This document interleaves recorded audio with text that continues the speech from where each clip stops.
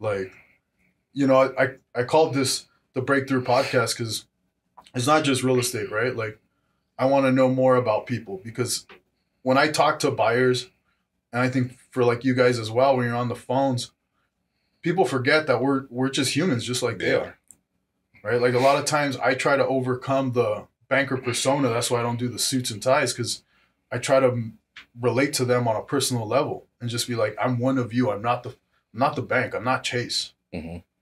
So like for you, like what was the reason that you broke out of the traditional life and decided to come into real estate? Well, for me, I mean, I guess it was kind of blessing in disguise. I was in the healthcare field for over 17 years, working at Scripps down in San Diego. Moved up to Temecula, got a job at the local hospital. I was there for less than a year when COVID hit.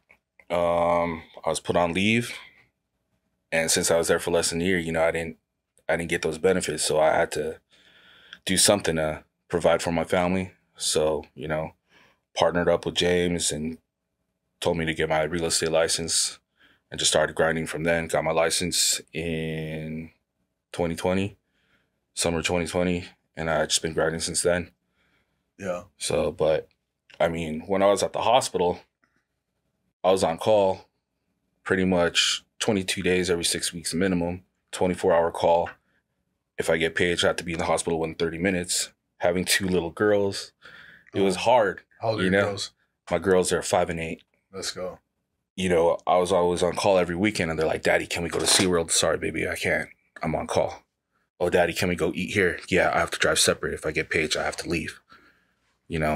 And I'd be working 12-hour days, come home, they'd be sleeping. I'd leave before they wake up, and I wouldn't see them for 2 to 3 days. I'd see them sleeping, but, I just wasn't there. I didn't feel like I was a father. I just felt like I was a provider, But now things have changed, and it's all daddy daycare now, I wake up, get them fed, do their hair, drop them off, pick them up, take them to the softball practice, take them to the parks, and I wouldn't change it for the world. The balls it must have took for you to say, I'm going to leave a secure paycheck Yes. every 2 weeks, getting a nice check, stable, could find a job anywhere, and saying, fuck it, follow your dream. Yeah. And that's what I'm doing. I left a 6-figure job, but hey, I'm making more, Yeah. So. Well, and then you get the tax benefits, right? So. Oh, yeah. Started a business. No, you drive a Mercedes, so you must be doing all right. Well, it's the car that I always wanted. I need a big boy car, so. Dude, your Mercedes gives massages. Yeah. That's insanity. That's awesome, man. I mean, you hear a lot of people say, I want to get into this industry or I want to do what you guys do. I get at least once a week someone calling me saying, hey, how do I become a lender? How do I become a real estate agent? Someone in my sphere is always looking, right? Taking a class. And it's like, are you willing to do and are you willing to take the risks? Because the rewards can be great, but at the same time, it's the risk of what are you willing to give up and what are you willing to sacrifice? Yeah. But the intangibles, right? The time that you're going to get now with your girls. Yeah. And those, see, here's the thing. Money you can always make. But that time with your girls. Yeah. Like I just had this realization, like my daughter's in Canada, right? And so I'm missing her growing up and I'm missing her milestones as she goes through life. Yeah. And I was like, well, why the fuck am I stressed out over it? Like I can just go see her, and I switched my mindset to, I would always say, well, I don't have time. I got to work. I got to do this. And I was like, fuck that. There's no financial transaction in this universe that's worth more than my time with her. Yeah. So I was like, you know what? I booked the ticket. I paid double the price. But I was like, I want to go see her. Yeah. So fuck it. Tomorrow at 8 a.m., I'm on a flight to Canada. I'll spend 5 days with her, come on back, and smash. Yep. Right? And while I'm up there, like... You can still work. I mean, I can, but I'm gonna be present with her, right? Yeah. And that's like where this industry is so amazing because it gives you that ability. But it's earned. Mm-hmm. Right? It's not given. Yeah. Like, I also hustle all the fucking time. Right? Like, you don't sleep without thinking about how you're going to make your next paycheck, how you're going to get your next client. It never ends. Yeah. Where do you see this market going over the next 6 months? It's starting to correct itself. It's a shift, but it's a correction. It's what the market needed. So I feel it's going to level out, stabilize. What are some of the strategies that you use in order to be able to get new clients?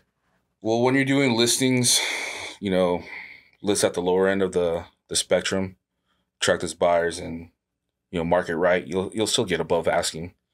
And also just having strong partnerships, strong business partners, like with a lender, having the lender reach out to the agent, tell them how strong of a client the buyers are, et cetera, et cetera. Having people on your team that think outside the box and help you come up with different strategies. Every deal is different, so you always got to think outside the box. If you were starting right now, if you were on day one, what is like the first thing you would do in order to be able to create business? Get on those phones and call. You just got to be out there. You got to be social. Who are you calling?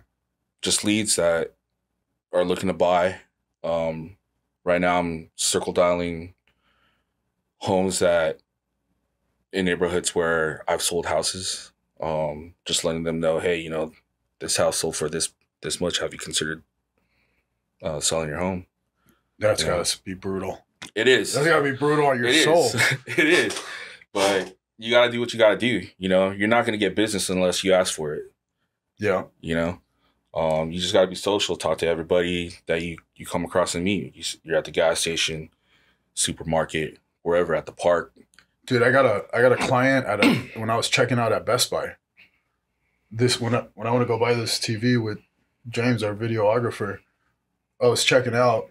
I forgot how we brought it up, but then the cashier was like, "Oh, what do you do?" And I was like, "Oh, I'm a mortgage banker." And he goes, "Oh, for real?" And he brought up that he's a vet, and I was like, "Well, why don't you own a house?" And so we're working on trying to get him pre-approved right now. Nice. But yeah, it's anywhere, man. Like you can, like right now, my sphere is killing it. Like I used to do these big pay-to-plays with these agents, and like, I started getting real fucked over by a lot of real estate agents, and I was like, well, fuck it, I'm just gonna cut a bunch of them out of my Rolodex, and I'm only gonna focus on our internal team, the guys who have been loyal to me, and then really focus on my sphere. And like my sphere's been killing it, but I've been on the phones grinding, bro, 5-6 hours a day, and if I'm not on the phone, I'm texting. So I mean, it just goes back to the very basics. Like, how many phone calls can you make? You make enough phone calls, you're gonna break through. So that's, making 6 figures, making $1 million. It just comes down to one thing: how many people can you communicate with? Yeah.